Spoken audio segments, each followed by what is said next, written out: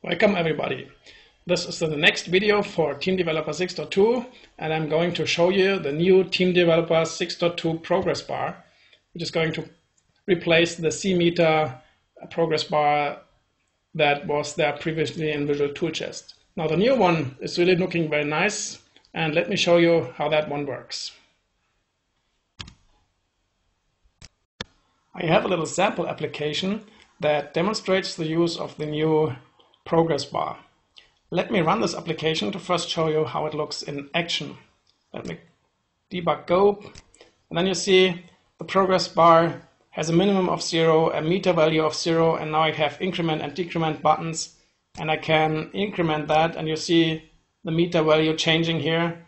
You can change the step size, change that to 15 for example, and then increment, and you see it increased by 15 now. You can set the entire range of the meter, and you can set the meter horizontal or vertical. It looks nicer here, of course, horizontal. Otherwise, I would need to redesign the screen a bit. And then you can also set the start and end color of the meter here. And let me do so. If I press the start color button here, I can choose a start color from here, and then an end color. Move from purple to green or something, and with that color range I'm setting that, and now you see the start color is purple and it's going to green, and if I increment you see that bar growing. So set color range and get color range, horizontal, vertical, increment, decrement, a number of API calls that allow you to totally control the new progress bar of Team Developer 6.2. So let's have a look at the source code of this little application here. Let me close the running application, switch to the outline window here, and you see that I have contents here like a progress bar, P bar 1. I have a push button to increment that progress bar, and you see there is a new API calls called SalMeter, and SalMeter sets the step size from the one in the data field. So that is preset in my application to 10 when I launched the application. And with SalMeter step up, it's actually moving one step up. So initially I should really show you how it's being initialized and set to the range it is displaying. So there's a SalMeter set range call initially that sets it from the minimum to the maximum.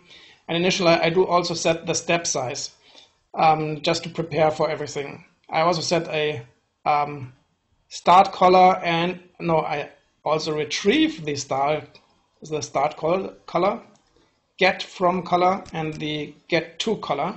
So those two values are being displayed in two data fields of the app. That's happening at application startup. When I actually press next, PB increment, SalMeter step up is being executed, and the step size is coming from the data field step. Pretty much the same for a decrement value. Message actions here. SalMeter step down. In this case, I didn't retrieve the step size actually, so it's actually doing the step size will be the last defined one. And then after that, I'm setting the value field, the current value of the meter, to the value of the progress bar. Other buttons, start,